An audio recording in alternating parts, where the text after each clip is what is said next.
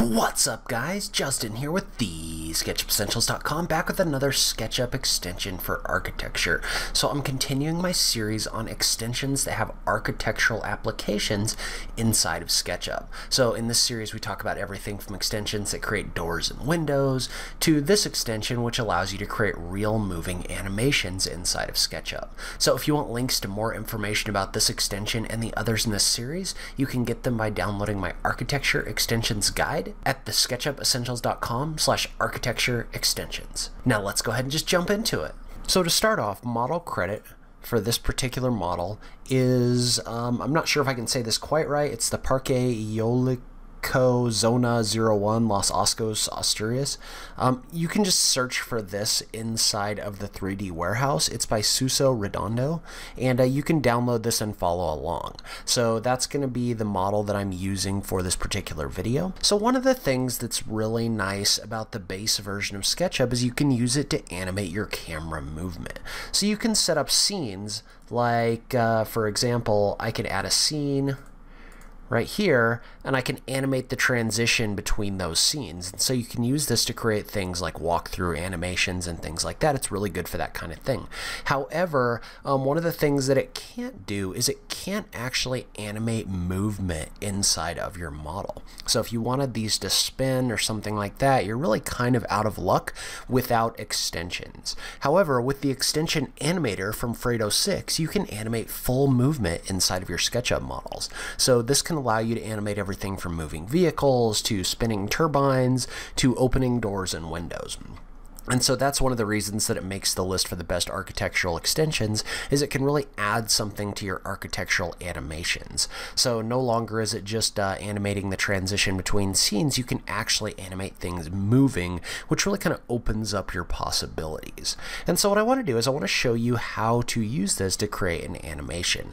One thing I will know is the only thing I've changed inside of this model is I double clicked in here and I grouped the 3 rotor blades and the central piece into a single group, so that just helps us animate these in a minute. But what we want to do is we want to go ahead and we want to create an animation where these actually spin. And so whenever you're getting started with Animator, the first thing you need to do is save your model. So this won't work unless you've saved your model, but then you can come in here and you can click on the button for the clip editor. So the clip editor is going to pull up a couple different areas on the side of your screen. So you've got your timeline off to the left, so that's where you're going to manage your different animations across time. And then there's also some utility functions in here. You can name this, as well as your play functions in here as well. You can set your playback speed.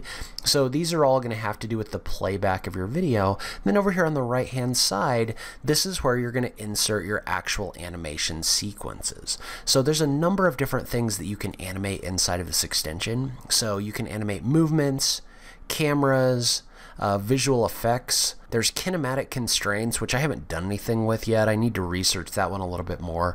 But really, you're going to probably use the first 2 or 3 of these the most. And so let's use these to create a simple animation of these spinning. So what we're going to do is we're going to start and we need to insert a movement sequence onto our timeline. So we're going to click on this button right here and we're going to click on the button for new movement. And so what we're going to do is we're going to use this to add a movement animation inside of our model. So you can see how when you do this, you get a different menu on the top. And this gives you the option to create different kinds of animations. So you can see how as I mouse over these, I get a description of them. So translation is going to be movement. Screw is going to let something spin and also move. There's rotation, which you're going to rotate around a pivot point. There's also a spin, as well as scale, explosion, path, and then apparition, which will make something appear or disappear. In this case, we want to focus on the rotation. So what we want to do is we want to add a rotation animation. So we're going to click on this button right here. And then you can see how it tells us that we need to go select an object. So in this case, I'm going to click on this object, and you'll notice when you mouse over these, it actually highlights the things that you might be able to select by doing this. So in this situation, we want to mouse over this rotor blade, and this is actually going to show us the different parts and pieces in this rotor blade. So what this does is this will allow us to either go inside of this, so you can see how you could just animate one of the blades if you wanted to, or I'm going to go with this overall that I created, which you can see how it highlights the entire blade here. So I'm going to click on the button for blade, and so that's going to select these objects, and that's going to show us that these are the objects that we're going to be animating. And so now what we need to do is we need to set a couple different things. We need to set the point around which this is going to rotate, as well as the angle at which this is going to rotate. So in this particular situation, what I want to do is I want to mouse over this object. But first, one thing that makes this a lot easier is you can actually lock this to an axis. So you can see how if I click on the x-axis, this is going to set my protractor to that axis. And we don't necessarily want this to be right here. What we want is we want to set this on the y-axis. So the y-axis, you can see how that locks this to that green axis. So that means that this is now aligned so that we're going to be perfectly rotating this around this point. And so the other thing I want to do is I want to move my mouse over this point right here, and I just want to click on this. And what that's going to do is that's going to set my central point. And so now you can see how it's acting a lot like the protractor tool inside of SketchUp. So I can just click once here and then move my mouse, and you can see how I can set this rotation factor. Well, in this situation, I don't necessarily want to set this rotation factor this way. What I want to do is I want to click on this button right here and set my angle to 360 degrees. And so what that's going to do is now if I zoom out and I click on the play button, that's going to animate the rotation of these objects 360 degrees. So you can see how this is spinning all the way around. And note that for whatever reason in this particular situation, this didn't pick up the central point. So the animation isn't picking up this center piece rotating. For right now, I'm just going to kind of leave that as is because I want to give you more of an idea of the workflow than really getting into the weeds. But yes, I did see it, so you don't need to leave a comment and tell me that we didn't pick up this central piece inside of our animation. And so what we're going to do now is you can see how when we click the play button, this is animating a rotation of 360 degrees around this central point. Every time I click on this, this plays this animation. You can see how this has a duration right now set to 2 seconds, meaning it's going to take 2 seconds for this to spin 360 degrees. Now, if you wanted these to go a little bit slower, what you could do is you could change this duration to something like 4 seconds and then click the play button. Well, now it's going to take these longer to spin 360 degrees. It'll take 4 seconds instead of 2. So you can use this to set the speed of this particular rotation. In this case, I think I'm going to leave it at 2 seconds. And so once you have this set kind of the way that you want it to, you can go ahead and click on the button for save the sequence and exit. And you can see how what this is going to do is this is going to now pop this up as a little blue object on your timeline over here. So overall, if I click on this play button and I play my scene, you can see how my scene is now 2 seconds of this animation running right here. And so when you first get this back, it may look more like this. So you can see how you have this animation in here. Well, now what I want to do is I want to set this to repeat that animation because I want these to keep spinning. So in order to set something to repeat, you can come over here and click on the left-hand side where this clip is. And you can adjust both the duration of this element. So if you wanted this to go slower, you could set this here. There's also an option in here to set the number of times this repeats. So you can see if I click this right arrow right here, this is adding multiple different versions of this. It's repeating it over and over again. So what I want to do in this situation is I want to set this to repeat 4 times. Well, now my overall video is going to be 10 seconds long because this 2-second clip is playing once and then it's repeating 4 times. So if I click at the play button now, you can see how this is going to sit here and this is just going to rotate for 10 seconds. So it's just going to sit here and these blades are going to rotate over and over and over again. And so you can also set this to infinity. So a good example would be like a helicopter or something like that where you always want these to spin. You can set this to repeat to infinity, and then this animation will repeat for as long as your video sequence is going. And I'm not going to get too far into these other options right now, but what we have now is we have this 10-second long clip where we have these rotating around. just like this. And so now what I want to do is I want to add a camera transition. So what I want to do is I want to animate my camera so that it flies around these different blades. And so remember how we inserted a movement sequence over here? Well, now what we want to do is we want to insert a camera. And you can see how right now if I mouse over this, it says that it'll insert a camera in the timeline at 10 seconds. Well, I don't want this to be at 10 seconds. I want this to be inserted at 0 seconds. So I'm just going to click over here on 0 to set my current time to 0 seconds. And so now what we're going to do, there's a few different ways to do this, but the way that we're going to do this is we're just going to add a new camera by clicking right here. You can see how this gives us a few different options. So you can actually set this to track an object in your animation if you want to. In this case, I don't really want to do that. What I'm going to do is I'm going to set this so that it starts an animation right here and it flies all the way around these rotors. So in order to do that, I'm going to start by capturing this first camera view. So I just rotate around to this view, click on the button for capture, and then I click on the button for save the sequence and exit. And you can see how what this does is this adds a little green dot right here, or a green symbol. This indicates that there's a camera view right here. So this is one camera view. Well, now what I want to do is I want to click on 2 seconds, and I want to click on the button to insert camera, and we're going to insert a second camera view that's over here. So at 2 seconds, my camera is going to be right here, and we're just going to click on the button for capture current view again. And so what I'm going to do is I'm just going to fly all the way around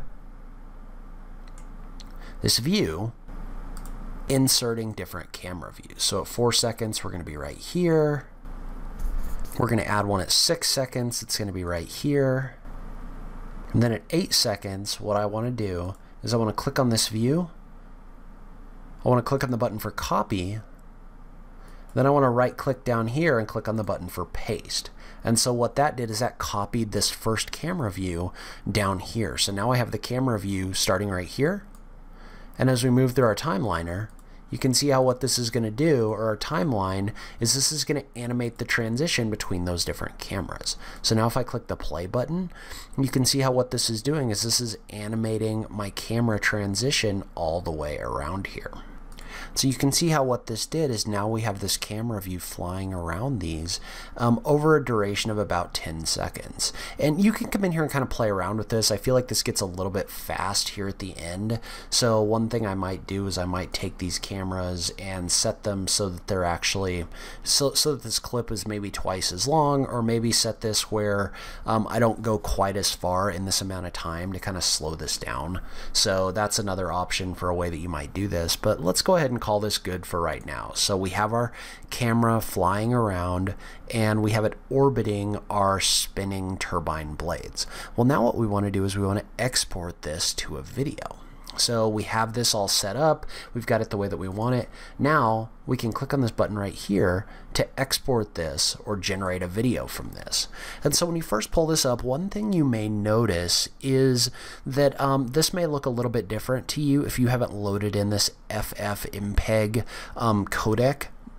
So this is something you need to load in that gives this the ability to stitch all of those images together into the different kinds of videos that are shown on here. So there should be some instructions in here on where to download that and how to put that in here. If I recall correctly, I believe that you need to download this to your computer and then tell it where to find the file that you downloaded. It's been a while since I did that, but there should be instructions right here. And then once you get that set up, you'll have the option to export this to multiple different video types. So in this situation, I want to set this to an MP4. And we're going to go ahead and we're going to call this turbine animation. So you can see how there's a number of different options down here. Just note that when you change things like your frame rate, that means this is going to export more frames and you'll get a smoother animation, but this will also take longer because basically what this is doing is exporting a number of different individual frames and then stitching them together into a video. And so the other thing is you can set this to whatever you want your resolution to be. So in this case, maybe 1920 by 1080 or something like that. So And then in order to test that, you can click on the button for test image. And so what that's going to do is that's going to pop up a preview of how big that's going to be, that you can kind of look at and make sure that it does what you want it to do. So that test image will let you test that. And so once you have all of this set up the way that you want, so you can see how this is going to generate 301 frames, you can click on the button for generate video. So when you click on the button for generate video, what that's going to do is that's going to go out and that's going to export each one of these individual frames of your animation. It's going to export that, and then it's going to take all of those separate images and it's going to stitch them together into a single video. So in this situation, what it's going to do is it's going to export 301 images and then it's going to stitch them together. So we'll come back at the end of this sequence and you can see what this ends up looking like when you do this.